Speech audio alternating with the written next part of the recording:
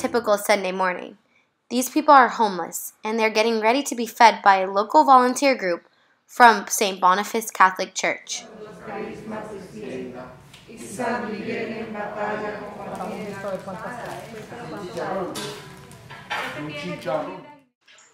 The day before the group feeds the homeless, they get together at one of the group leaders' houses and prepares the food.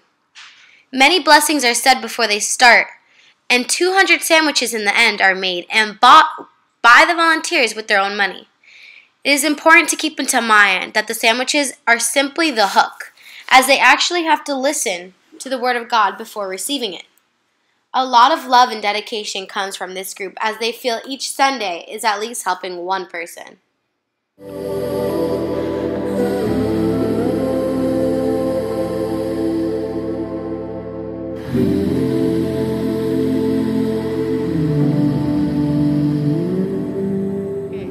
Tell you that nobody wakes up on a Sunday at 8 a.m.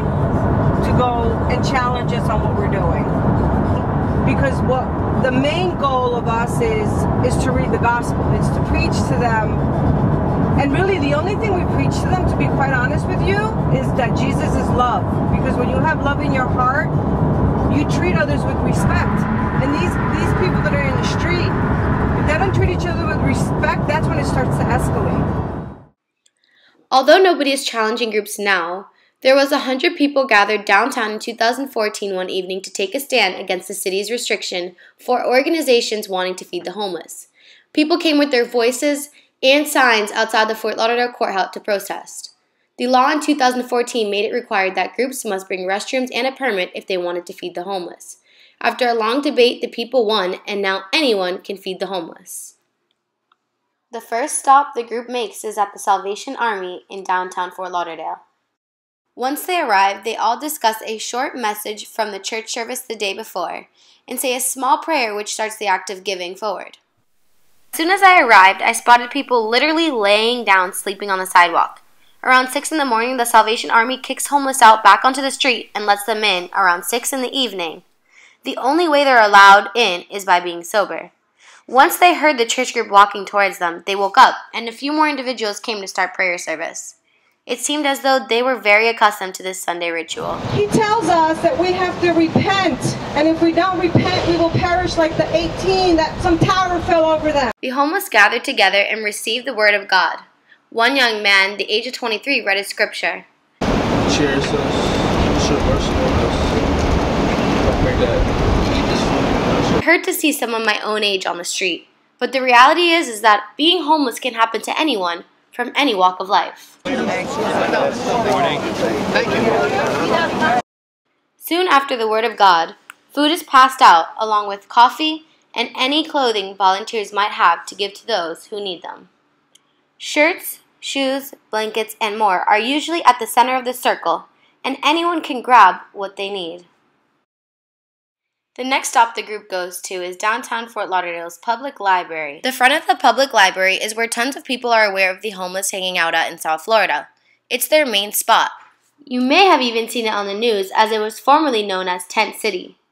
The police and public figures were trying to shut it down because it was infested with diseases, mice, and human feces.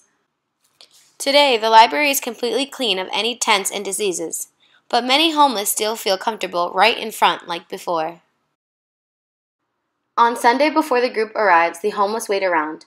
They have a set structured system on this day. They know on this particular day they will receive the Word of God and also food. That's Easter. Easter! You got it! What happens in Easter? What is the what'd you say? For some homeless, it brings a warm, familiar feeling to those who remember growing up religious.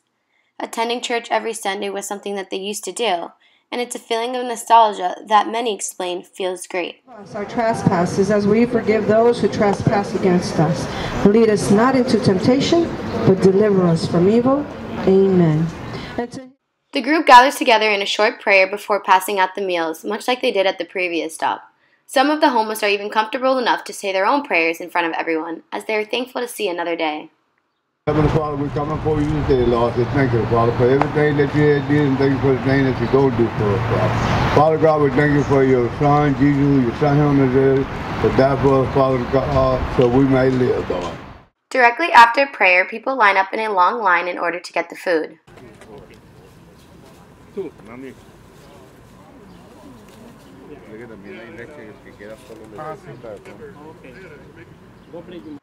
One noticeable individual is a man with a backpack. He himself is actually homeless and he's been on the street for years, but loves to give to his community and his fellow friends too. Another individual to pay special attention to is the man in the back with the hat. He recently got back onto the streets and told me his personal story. Brandon tells me that since he was a little boy, he had to start taking care of himself. He didn't have a relationship with either one of his parents and ended up being involved in a toxic relationship with his now ex-girlfriend. I ended up getting robbed when I was with her. Shortly after his breakup, he fell into an addiction. Brandon says it was never with any super heavy drugs, but he just wasn't able to get back onto his feet like before when he hadn't met her. 3 years of that with her, and then I ended up breaking up with her and moving up to Michigan. Like from being homeless down here in my hometown, St. Lucie County, I was jumping from family to friends, hopping, like couch hopping and whatnot, trying not to stay too long. After moving to Michigan from Florida, Brandon's uncle, whom he was staying with at the time, kicked him out because he fell back into drugs and couldn't find a steady job.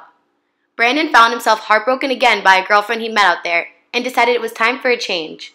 He wanted back to Florida. And we were walking 95. We got pulled over by cops twice. We backtracked like 20 miles the first time we got picked up, and then the second time we ended up actually getting a ride down to a gas bus station, like truck stop area. And a Greyhound pulled up. And I was like, guys, we got to start paying attention for it to say Florida. If it says anywhere in Florida, we're hopping on the bitch. I don't care if we got to downsize. I'm like, I'm leaving with or without everybody to get off. And we waited specifically for the bus driver to get off. And we got on, we hopped all the way to the back, and we all spread out to Jacksonville. And we were like, oh my God, yes, we're here. I'm like, I don't give a fuck if we don't get back on the bus. I'm just like, we're here in Florida. And from Fort Pierce all the way down to here, we rode a bike all the way until we got to West Palm. We ditched the bikes and hopped on Amtrak. The way that the system's set up down here is a lot different than what I'm used to in my county or my home county or up in Michigan. This piece of cardboard that is being moved is actually somebody's bed. Brandon told me about the living conditions for the homeless in South Florida. He said that people sleep on anything they can use and says that nobody seems to care about the homeless except for these groups. The purpose of the ministry is to evangelize. It's to take the word of the Lord to the streets. And we do this by a hook. And the hook is a sandwich. So we bring sandwiches, we bring bananas, juice, coffee as the hook. So we call that the physical nourishment. Before we give them physical nourishment, we read the gospel and we preach. This is the spiritual nourishment. That's the real main purpose of the ministry.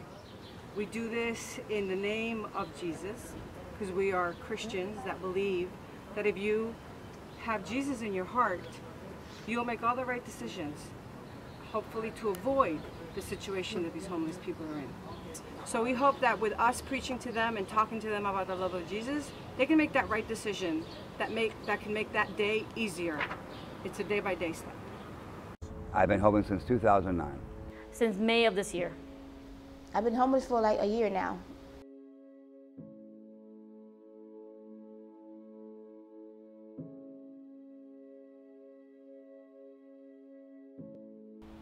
You don't want to be in this situation. You don't want to know where you're going to be laying your head down at night. I don't wish nothing like this on my worst enemy. It's the scariest feeling in the world. We're seeing people dying out here, sometimes slowly, sometimes quickly. Last year, more than 10% of the chronic homeless population in the city of Fort Lauderdale died on the streets. Although this group has been serving to the homeless every Sunday for 4 years straight, doesn't eliminate the fact that after they leave, the homeless are still homeless. Anyone can make a difference in these people's lives. Whether you decide to come out and feed the homeless or donate things you no longer need, it's all helping someone in the long run. The homeless are people too, and should not ever be forgotten.